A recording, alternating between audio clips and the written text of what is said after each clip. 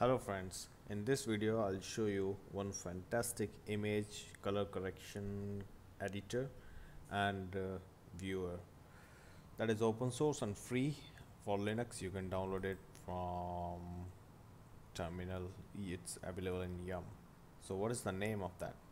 So go to graphics and Darktable. So this is the software which I'm talking about right now. It's very good. So let's see how we can install this. For this you can go to terminal and with super user yum install Darktable. That's it. If you do this, your Darktable will be installed. Currently I'm using CentOS 7 and yes, you can download it. In my system it's already there, so that will show that I already have this. As you can see, this Darktable is already installed and latest version, but you can download it like that. Now let's see how the Darktable looks like. So Darktable is you can search any image to view, like open, you can open any image to view. You can do a lot of color correction and all stuff here, like vigneting. You can, if you can see this. All right, and output profile grain. Here you have, you can adjust the level.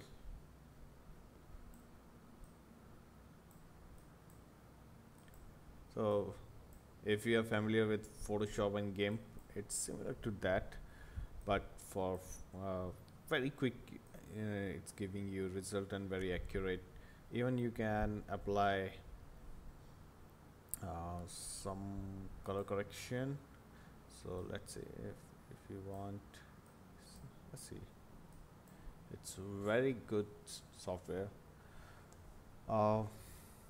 And here you have a lot of other options also, like lens correction, exposure, crop, rotate. First we'll see that how we have all other options here, like how we can import folders.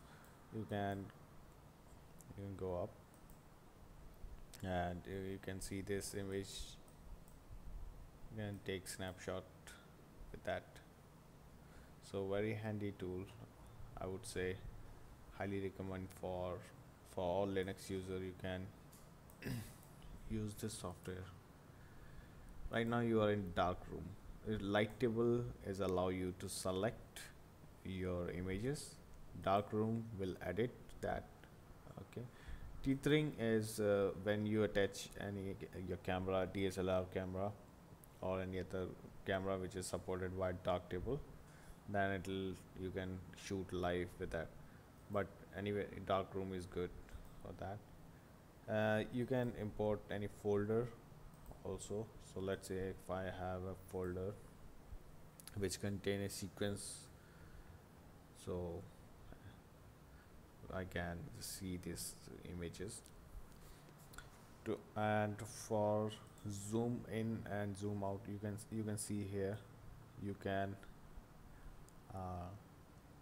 change the thumbnail size with this, and of course you can select it anyone you want, and you can double click and it will go to the darkroom, and in darkroom you can change that, the color correction and all things you can do.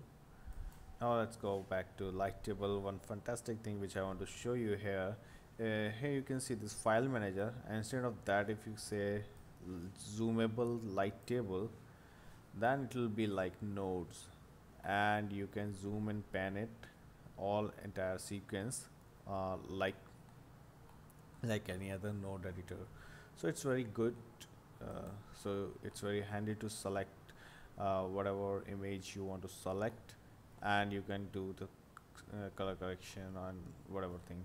So this is the test image which I used for previous testing. If I double click this, it's open here, and And the best thing which I like in this software is you can mask also. So again, if you are familiar with Photoshop and GIMP to color correct things, you can use mask. So let's see if I have saturation bit up, but let's go for label, and here you can say drawn mask. In drawn mask you have pretty much options here for creating mask. So let's say I will go with this add path. If this, you can draw path, add brush, and with this circle predefined shapes, and this is elliptical shape, and this is add path. So let's see, it's like polygon lasso tool in Photoshop. So just make a quick selection. All right.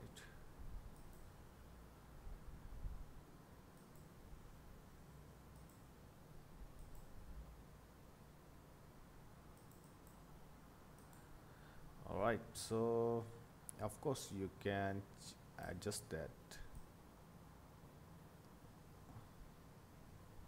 So according to your requirement, you can create the mask, and inside that mask your changes will apply. Okay, so this is and now if I change this level, it will affect the glass. And you can see this line, dotted line, this is the feather line. And if I place my mouse here and I will use the scroll wheel and just make it up, or you can make it down also. Okay, so this is the edge feather thing. So with that you can play with the feathers, edge. Okay, so it's very good tool for editing, imaging, view imaging. Okay, you can view images, and of course you can save these images.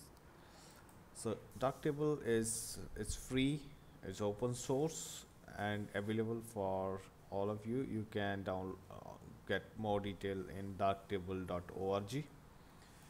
And yes, you can use this tool in vfxpipeline for various uses, like view images, do some review some images, some color correction on textures. Like if you downloaded a bunch of textures, or if you created some textures and you want to just retint those textures, you can easily use that. Vignetting is also a good part here. So like if you are a photographer and you want to quickly edit your images which you clicked, it's very handy tool. You don't need to go for any proprietary software like Photoshop. You can do a lot of stuff in Linux. Of course GIMP is always there. You can go to graphics, and this is GIMP here. And with this, they in GIMP 2.8 they introduced a lot of things. So with the combination of GIMP and Darktable, you can set up a good image production pipeline. Okay, this is not that for this software, because there are a lot of minor things inside that. Will cover all of these one by one. So this is the first basic introduction, how you can install this and what is this software. Just install this software, just play around that, and once you all have this software, then we'll go deep inside this software and understand more things about this software. All right, so bye bye.